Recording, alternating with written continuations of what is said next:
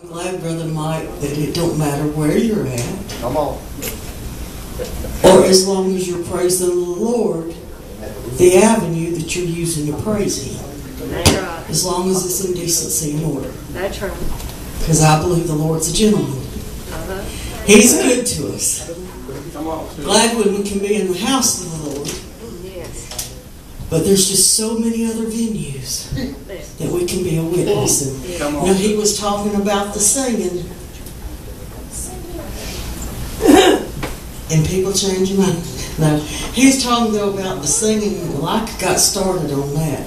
But I tell you what, there's a lot of times you may have a sinner in your midst that they're going to shut their ears to a minister of God talking. I'm going to go as far as to say holler, because let's face it, sometimes especially Pentecostals, when they get excited, they start screaming. Come on. And a lot of times people are going to shut their ear to that if they don't know the Lord. Amen. But the music draws them. Who was it? Saul, wasn't it? That David played the music to soothe the evil and all that was in Saul. What does that tell you?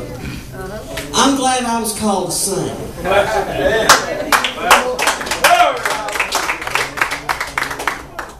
Oh, we thank you, Lord.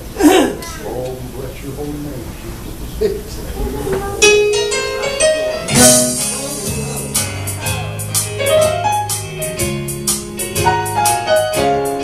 When I look around and see the things He does for me, I know I'm unworthy of Him all. But He is the blessings He freely gives all. My life to Him, I've got so much to thank Him for. So much to thank Him for, so much to praise Him for, you see. Why He's been so good to me. And when I think of what He's done and where He brought me from, I've got so much to thank Him for.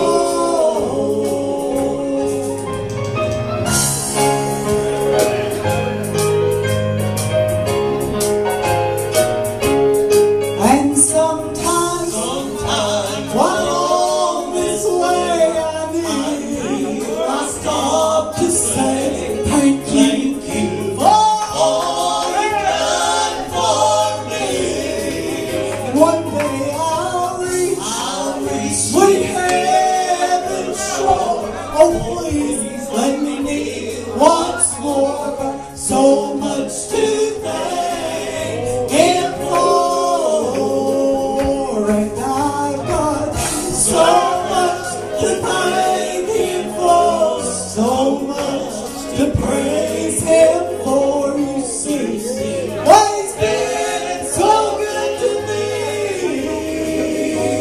And when I think of what He's done and where He brought me from, I've got so much to